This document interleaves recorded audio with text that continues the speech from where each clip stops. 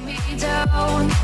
My heart is begging me to get the hell out of my head. I'm gonna live inside the upside down for a minute and pretend.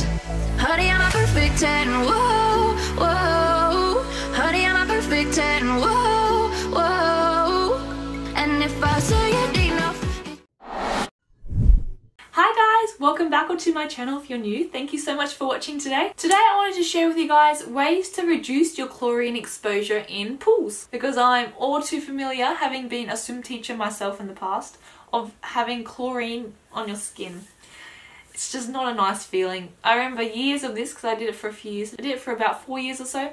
I remember getting out of the pool each week with my skin dried out like a prune. I was so dried out and it was all flaky and like itchy and irritated. And I just remember that smell, the chlorine smell. No matter how much I cleaned and like washed my skin, I could always smell that chlorine kind of aroma everywhere I went. And I don't know how this happens, because I'd have shower after shower and it would still be there. I think it just stained the inside of my nose. That's how strong it was. I love swim teaching. I just did not like the chlorine part of it.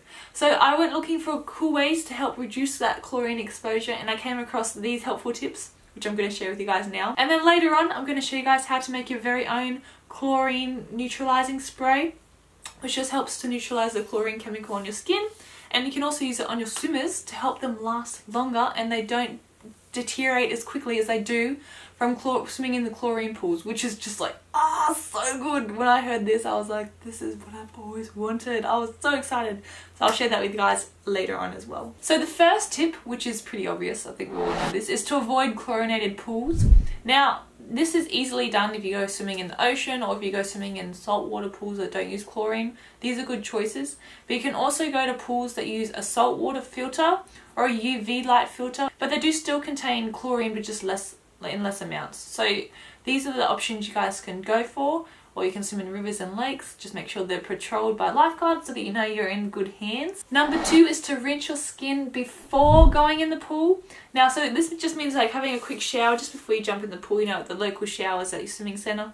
Just jump onto the shower, rinse your whole body, hair and everything, and this just helps to reduce the amount of chlorine that your skin absorbs, and as well as your hair. Another great thing to do is to put a protective layer on your skin. So using, say, a homemade lotion with added vitamin C can just help protect yourself against chlorine a little bit more.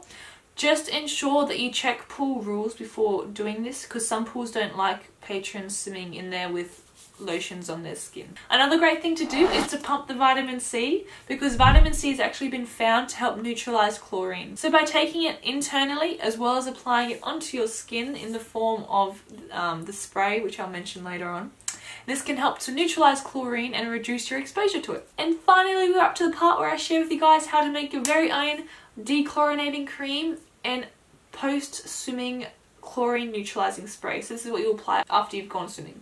So if you guys are interested, stay watching because I'm going to share them with you guys now. So the ingredients you'll need are half a cup of oil. This can be almond or olive oil. A quarter of a cup of coconut oil. A quarter of a cup of beeswax. 2 tablespoons of warm water. 2 teaspoons of vitamin C powder with ascorbic acid in it. To make it, all you're going to do is place the oils and beeswax into a pint-sized or larger glass jar. In a bowl, add the water and vitamin C powder together and then stir until the vitamin C powder has dissolved. Then fill a medium saucepan with a couple of inches of water and place the jar containing the oils and beeswax inside the saucepan and turn on to medium heat. As the water begins to heat, the ingredients in the jar will melt. Shake or stir occasionally to combine. When all the ingredients have completely melted, pour the mixture into a small blender or food processor. You can keep it in the jar if you like and use an immersion blender that will fit into the top of the jar. With the blender or food processor on, slowly add the water and vitamin C mixture until blended and emulsified. Then store in an airtight glass jar and apply it before swimming, ideally after rinsing your skin to help minimize chlorine exposure. The reason this is only a small batch is because there are no preservatives used in the solution, so it will only last for around 1 swimming season. Now that is it for the dechlorinating cream, but if you want to be more thorough, you can apply an after swim chlorine neutralizing spray, which is super easy to make as well, and it just helps to combat against that chlorine a little bit more. So for the ingredients, you're going to need 4 ounces of distilled water, then half a teaspoon of sodium ascorbate vitamin C powder. To make it, mix the sodium ascorbate vitamin C powder with the distilled water until it's all dissolved, and use within 24 hours of making it, because the solution will break down and lose its effectiveness after 24 hours. To use it, simply spray a generous amount of the solution all over your body immediately after swimming. And that's it on how to make your own chlorine neutralizing spray. So what I do for my post-swimming routine to help dechlorinate myself a little bit more is after I've sprayed the chlorine neutralizing spray onto my skin once I've immediately gotten out of the pool, is I'll go home and have a shower. So what I'll do is I'll put some vitamin C powder into my homemade shampoo just to help neutralize any chlorine that's in my hair.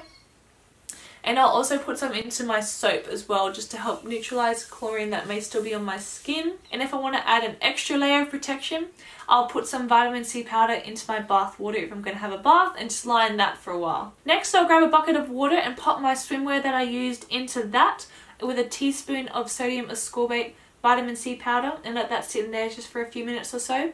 I do this after every use of it, just to help prolong the life of my swimmers. Then after I've let it sit in there for a little bit, I then grab the bucket and pour everything into the washing machine. That includes the water and vitamin C powder mixture, plus my swimmers in the washing machine, and I put it on the delicate cycle and just let that run through until it's finished.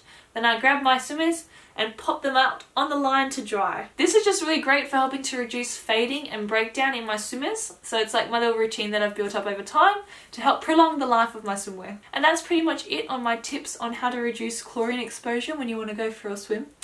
If you guys are interested and want to see more of my videos, just subscribe below in the corner. It would be so awesome to have you join our community on YouTube.